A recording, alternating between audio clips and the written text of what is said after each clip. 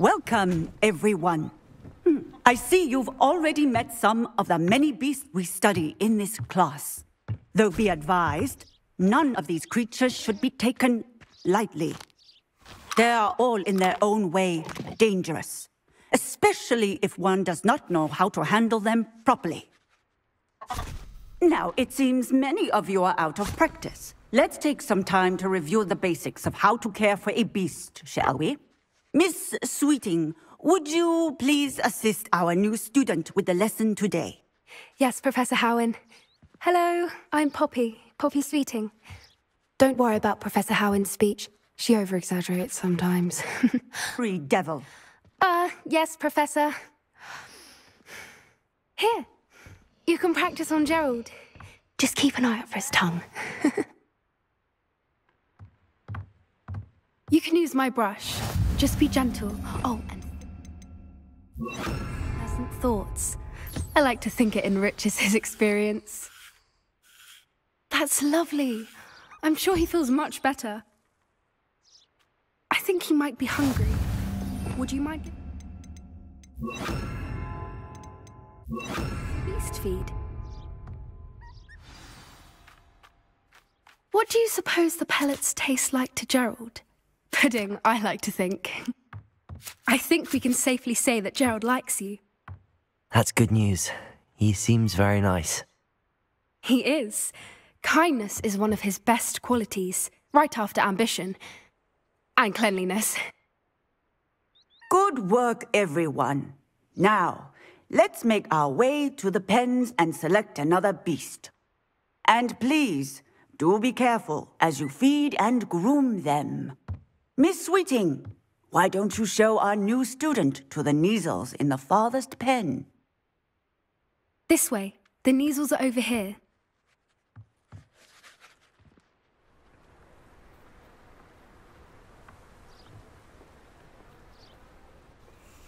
Oh, couple of Neasel whiskers ought to get me a few canuts at least.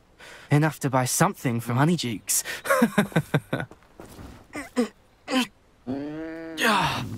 Stupid thing. Oh.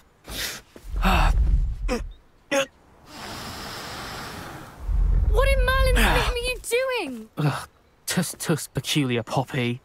Worried about a worthless little rodent. Her name is Persephone! Her name is Persephone! That's really not funny.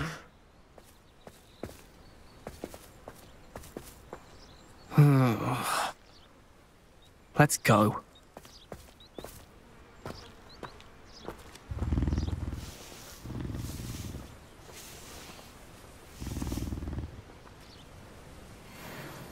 Those two don't belong anywhere near this class. I'd love to have pet beasts at home, but with my uncle travelling all the time, there'd be no one to look after them.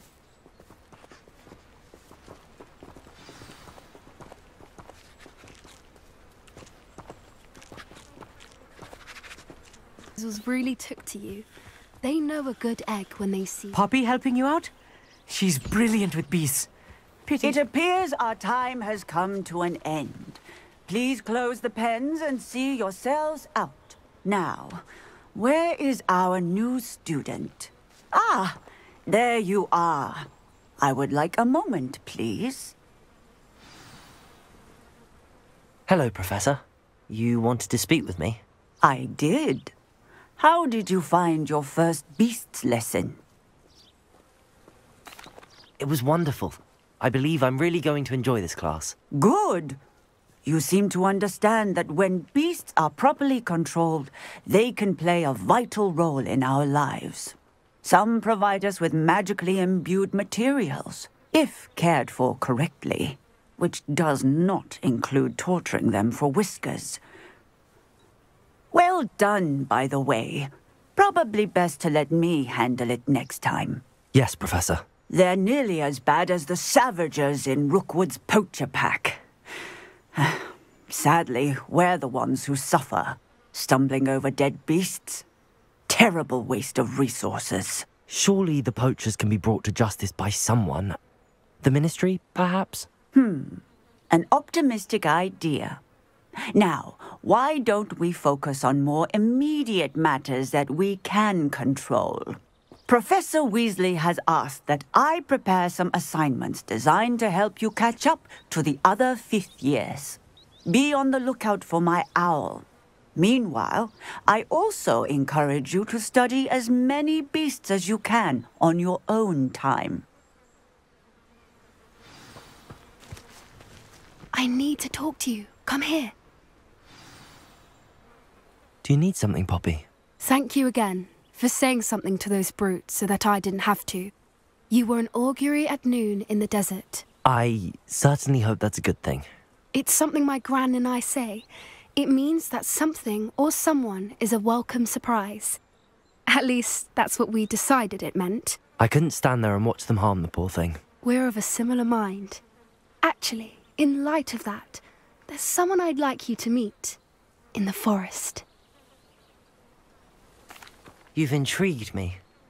Very well. Lead the way. I'd hoped I would. Come with me. I wouldn't take just anyone there. Ink alike. Pleasant surprise. Quite the weather we're having, don't you think? Poppy, where are you taking me? It really is much better if I just show you. Don't worry, we're nearly there. It's just ahead.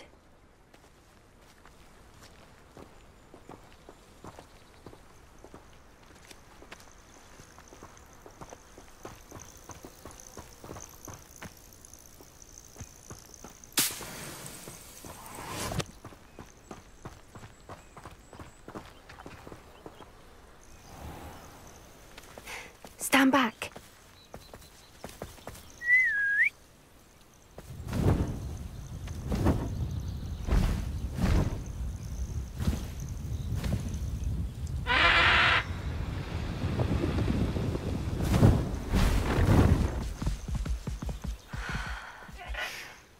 Please meet Highwing. Isn't she just magnificent? Go on, introduce yourself to her. But be careful. You must always show hippogriffs the proper courtesy before you approach them.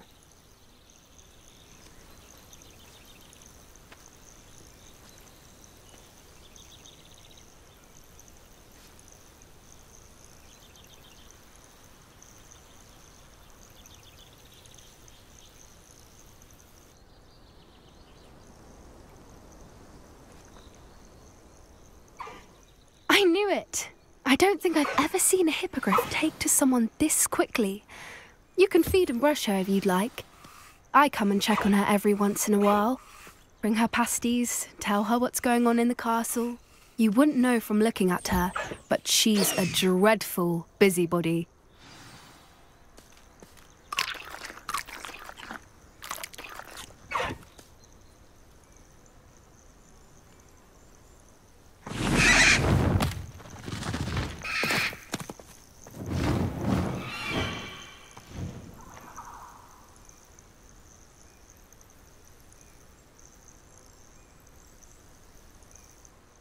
So, what did you think of Highwing?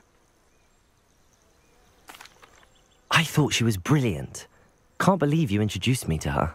I suspected you two might get along. Are you the reason students have been seeing hippogriffs flying above the Forbidden Forest?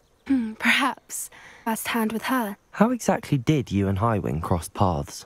It's a longer story, but I rescued her from poachers a few years back. Got her to safety and, well, she was fine until recently. You may have noticed that poachers are something of a problem in the area, so I worry they could get her again. And I might not be there next time. Professor Howin mentioned the poachers as well. She seemed to imply that we couldn't rely on the ministry to help. I don't often agree with Professor Howin, but on that, I fear she's right. The poachers' influence is growing. I see them every day in the village, lingering, talking to people. They're up to something. I'm just not sure what.